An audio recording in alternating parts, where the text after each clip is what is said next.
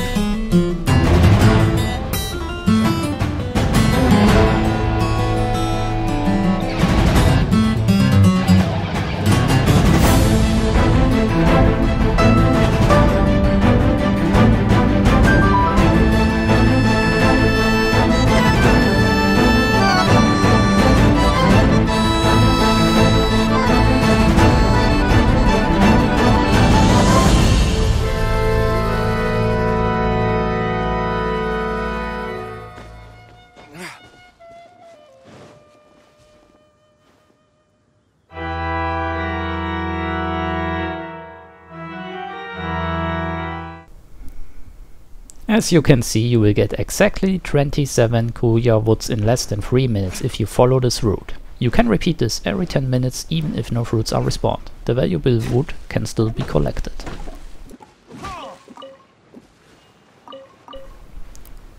If this guide was helpful, please leave a like and subscribe our channel.